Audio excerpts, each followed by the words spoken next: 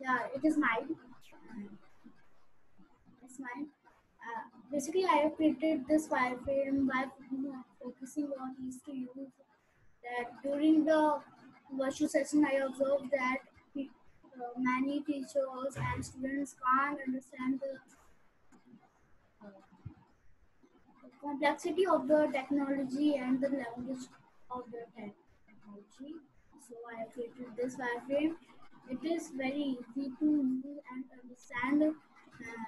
If a student does not want to sign up or sign in, he can join a host, join the meeting hosted by the teacher, and if they want to, they can sign up or sign in. It is uh, basically based upon the teachers and student both. The primary user of this are both. Thank you. Kate, I would like to add something in it. Like Sharia was not able to explain that point. Actually, it is helpful for the homeschool students also, who are doing homeschools and is not into any school.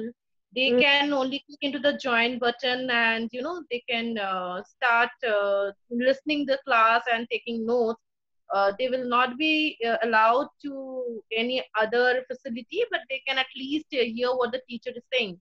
Because if they are not into the school and if the joining facility is not there, they will not be able to sign up or sign in, right? Because the host will not allow that person who is not into the school to attend the session.